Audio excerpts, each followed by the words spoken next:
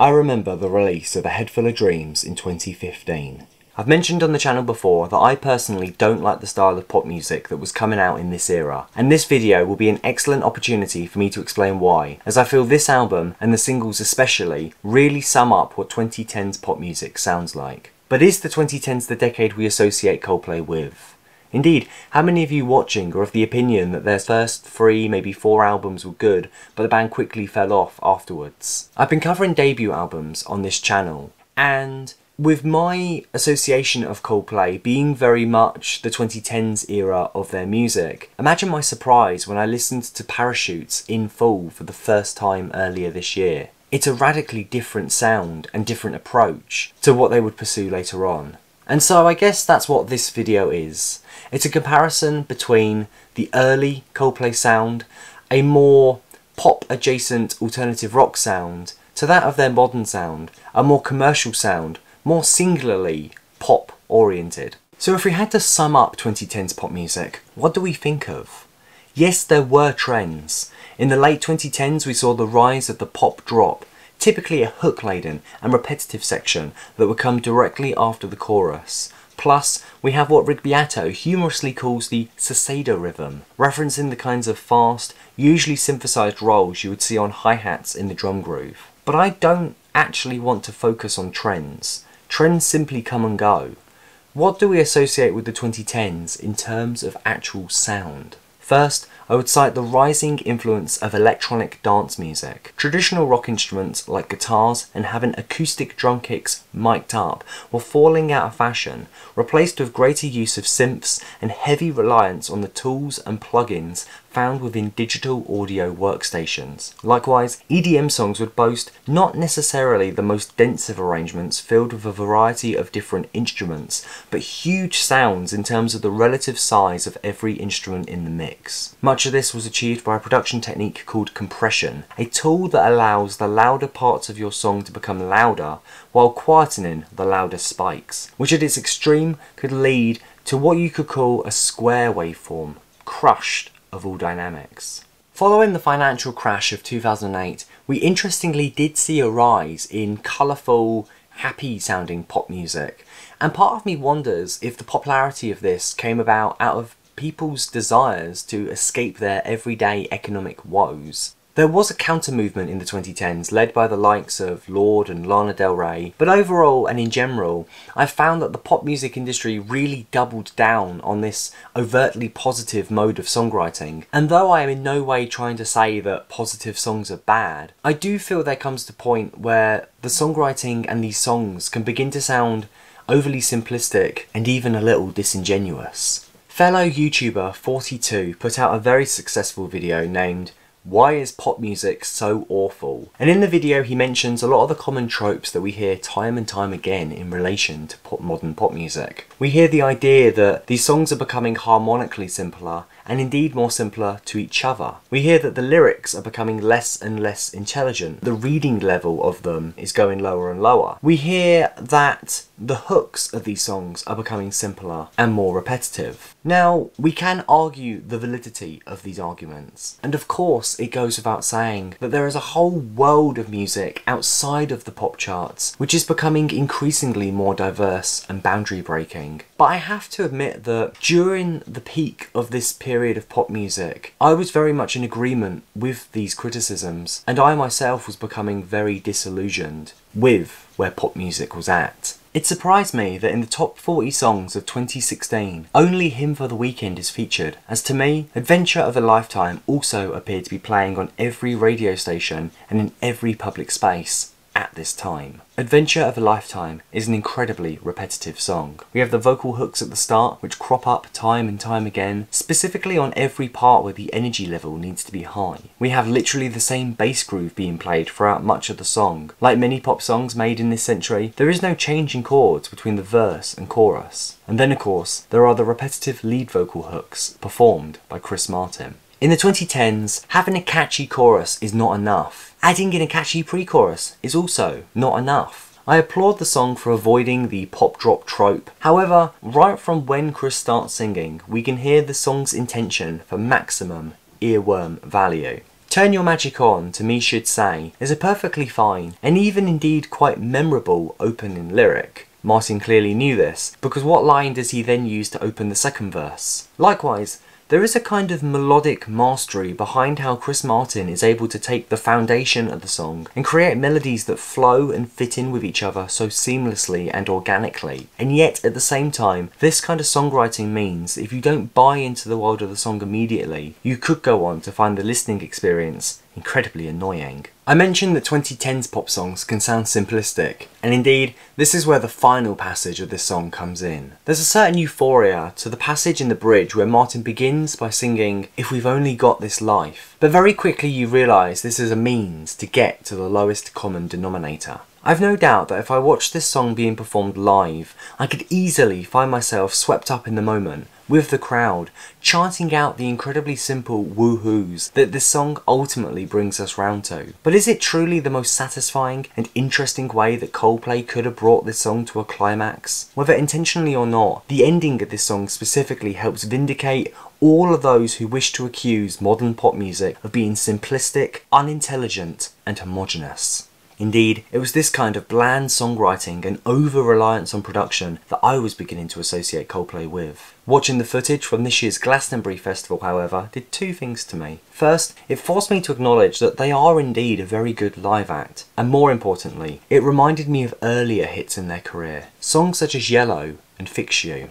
Now, even Coldplay's earliest songs are by no means the most profound pieces of music ever written, but you cannot deny their resonance. When You Try Your Best but Don't Succeed and Am I Part of the Cure or Am I Part of the Disease are examples of two rather beautiful pieces of lyric writing, and these early songs overall do sound much more authentic compared to later releases. Putting on their debut album Parachutes to listen to in full, it didn't take long for me to see that the early Coldplay were a very different beast. The song Don't Panic kicks things off, immediately treating us to double-tracked acoustic guitars and a much more vulnerable performance from Chris Martin. It is natural that a younger Chris would sound less refined as a vocalist, but what is shocking is how live the vocal feels, and indeed, reading into the making of the album, much of the process was focused on recording the band playing in the room together on analog tape, a shockingly old school style of recording, even in the year 2000. Another thing that stands out in Don't Panic is the prominence of the electric guitar, and indeed the instrumentation in general.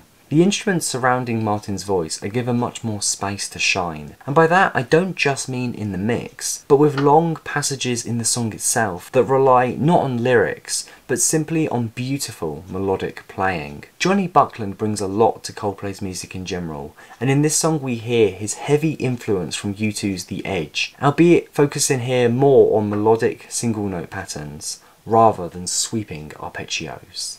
Fans of Buckland might have noticed a glaring omission from my earlier breakdown of Adventure of a Lifetime, and indeed, now is the time to acknowledge that even in an era of EDM dominance and guitars falling out of favour in mainstream music, still the band refused to go down a Maroon 5 route, seemingly sidelining anyone in the band who isn't the lead singer, and allowing Buckland to have quite a prominent and surprisingly sophisticated lead guitar line be essentially the mainstay of the song's chorus. I give Coldplay huge kudos for this, yet truthfully, it doesn't change my opinion of the song, with the glossy and digital production making the guitar part feel like it has been copied and pasted each time it appears, regardless of whether that is accurate or not.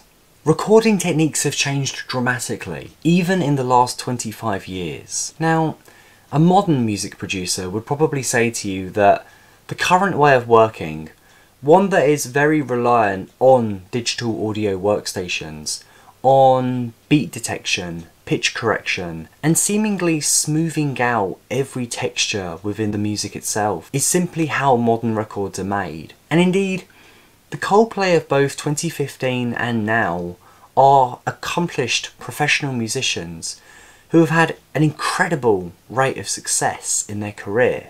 They would know what kind of recording techniques and production methodology they would want to employ when they make an album. And so could it be argued that it was the producer of Parachutes, Ken Nelson, that the band recorded live onto analog tape back in 2000? Well, in October of that same year, Ken Nelson did an interview with the magazine Sound on Sound, and in it he said, "I do believe that co-production is the best way. I think it's actually harder in a lot of respects to co-produce than to be telling someone, to have this vision of how it should be." He goes on to talk about an experience he had with a group named Gomez. Now this band apparently wanted to be the producers of their album, and so Nelson only operated in an engineering role. It seems to me that since then, he took on perhaps a more equal approach to producing. He wouldn't immediately jump in the director's chair and take on like a hierarchical approach, but rather allow many opportunities for the band to have their own input and bring in what they want. Sure, the members of Coldplay might have been young in 2000, but they weren't stupid, and it would seem that they knew exactly what they were doing, choosing to spend 6 months on and off recording, trying to get the best takes, with little overdubbing and reliance on production trickery. On top of this, although I mentioned the style of digital recording in the 2010s leads to incredible clarity in mixes, let's not forget that Parachutes is still an incredibly clear record, with a production that is clean when it needs to be clean, and a little rougher at other moments, such as the iconic lead guitar part in the song Yellow. Indeed, it should be noted that allegations of Coldplay's music being bland or simplistic have existed ever since the band's inception, and Parachutes itself might have been deemed as clinical by critics and reactionaries of its time. In the 15 years that separates Parachutes from A Head Full of Dreams, a lot has changed, and indeed they had drifted far away from the band who had a song like Shiver, another song with prominent lead guitar that also features all of its lead vocals being from one take, warts and all. In that time, they must have utilised the full spectrum of recording techniques, from the most analogue to the most digital, and as such, Coldplay's career actually gives us our own opportunity to work out for ourselves quite where the line is between commercial music that sounds authentic and commercial music that just sounds clinical. For some, this dividing line might be after the third album, for others the fourth, and indeed for a few it may still have yet to be drawn. For me personally, I see the real changing point being their fifth album, Milo Saitolo. Sure, Viva La Vida took the band into a more outwards facing political direction, with Chris Martin beginning his transition from lonely outsider to outgoing philanthropist, but this album cemented it, bringing along with it more of that meticulous digital sound, as well as quite frankly more of that lowest common denominator approach to hit making. Yes, it could be argued that sixth album Ghost Stories is a much more unique Coldplay album, and one that is more focused on Martin's own personal experiences, yet still this album felt the need to shoehorn in the overly EDM focused and simplistic Sky Full of Stars. Likewise, although Everyday Life seems less focused on creating hits and is more about celebrating culture and diversity, one could speculate whether it was this album's lack of commercial success which pushed them into teaming up with hit songwriter and producer Max Martin for 2021's Music of the Spheres and this year's Moon Music, as well as releasing a song with BTS in the form of My Universe. It would seem that Coldplay have for a long time now drifted away from the rawer and arguably more authentic style of recording utilised on their debut, and for me that's a shame. Going back to their early output actually gave me more respect for the band and pushed me to see them in a new light. I think there are many things I can take away from Coldplay's music, positive things that I can instill into my own songs, but at the same time I see a clear dividing line, where the focus on clinical production and crafting universal anthems takes away from the creativity and the resonance of the songs themselves. There's more to Coldplay than what A Head Full of Dreams would have you believe. Indeed, there's more to Coldplay than what any one of their albums could tell you on its own. Being a band for 25 years will do that.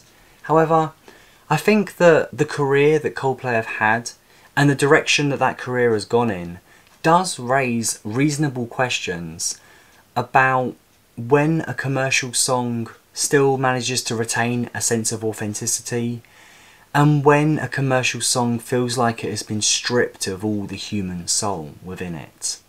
Now I have to stress that by no means am I trying to say that a song needs to be recorded live in order for it to sound authentic. But between Coldplay's origins and now, I really do feel that we've covered the full spectrum of recording techniques, and therefore each of us can kind of put into perspective where we draw our own line. on when exactly a song stops sounding authentic to us. Guys, thank you so much for watching this video. I appreciate that it's a bit longer than some of my others, but I've really enjoyed making it, and I hope you've enjoyed the points that I've put across. If you'd like to hear more of my video essays and discussions, I will link them in the end screen, as well as some of my own music, which I would love for you to listen to. In the meantime, stay safe, stay well, and I hope to see you in another video.